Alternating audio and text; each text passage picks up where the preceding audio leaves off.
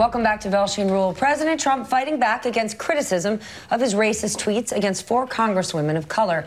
He insists that he, quote, doesn't have a racist bone in his body, and telling anyone who isn't happy with the state of the country, you can leave. Yeah, and just moments ago in a cabinet meeting, he again justified his comments by referring to the, quote, horrible things said by Democratic women who he targeted, though not naming them. In an NBC think piece, Jonathan Greenblatt of the Anti-Defamation League writes this: let's be clear, Trump's language was absolutely and unquestionably racist, despite his denials to the contrary. To imply that 4 women of color are unqualified to represent their constituents because they supposedly come from somewhere else, despite all of them being U.S. citizens and all but one of them having been born in America, is literally racism defined. Jonathan Greenblatt, CEO and National Director of the Anti-Defamation League, joins us now. Jonathan, tell us the danger of the sentiment. Go back to where you came from. Well, we've seen, Stephanie, this kind of nativism, this kind of xenophobia before. It's been used against people of color and immigrants and refugees over decades in this country, and it's deeply dangerous. We know that white supremacists will frequently say that people of color should go back to Africa, or suggest that Jews somehow don't belong here. They love this kind of language, and it is alarming that our president is repeating this rhetoric now. Kellyanne Conway said to a reporter this morning in the driveway of the White House, she said, a lot of us are sick and tired of this country, of America, coming last to people who swore oaths of office. There's a conflation here between people being critical of America or its government or whatever the case is, and being unpatriotic. It's a concern that has been leveled against different groups over history, which is kind of dangerous because it works against the one thing that we all seem to share and believe in, and that is the First Amendment. It works against the First Amendment. It works against the Constitution. It works against the ideas of our founding fathers who strove to create a more perfect union. And so public servants of all stripes, no matter where they're from or how they look or how they pray or any of it, those people who seek to make our country better, those people who seek to criticize it constructively, if you ask me, that is patriotism defined. Mm-hmm. And to question them, to suggest they don't belong here, again, because of where they're from or how they look, that is racism defined. What does it tell you about the culture or the state of our country if the response to the president's tweets and his actions is somewhat muted?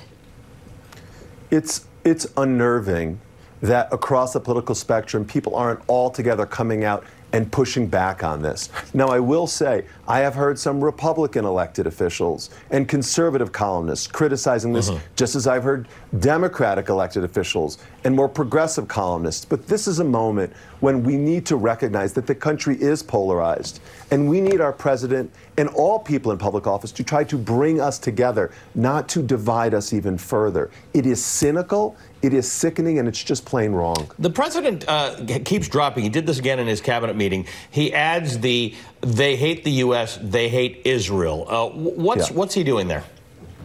Look, I think it is, again, deeply cynical to try to use Israel to drag it into this conversation. Because I'll be very honest, Ali, I haven't agreed with the Congress people on all of the issues. I've called them out, in fact, and disagreed, but to suggest that somehow they should go back to their countries who don't belong here and to cynically try to use Jews as a shield for that, look, as the head of the ADL, and I think speaking for many people in the American Jewish community, President Trump doesn't speak for me when he says those things, and I want nothing to do with it.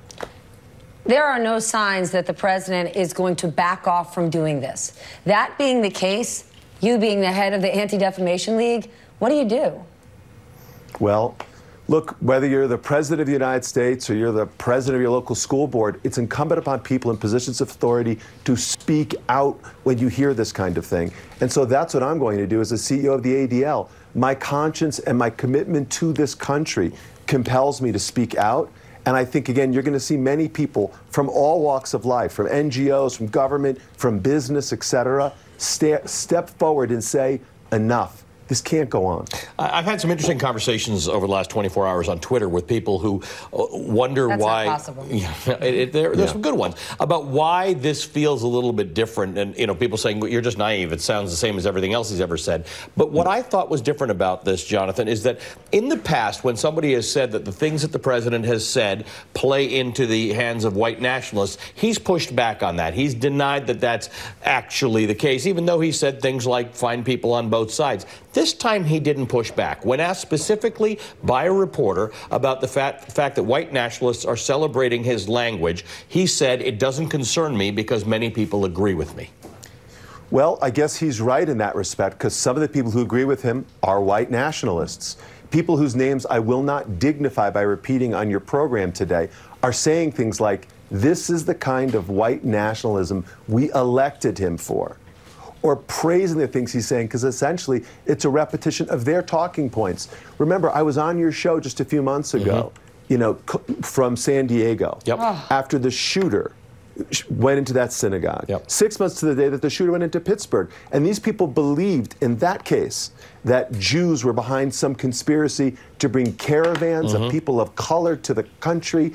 It is the kind of insane conspiracy theories that really should frighten all of us, because they can prompt violence. It gets people killed. And that's why this feels so wrong.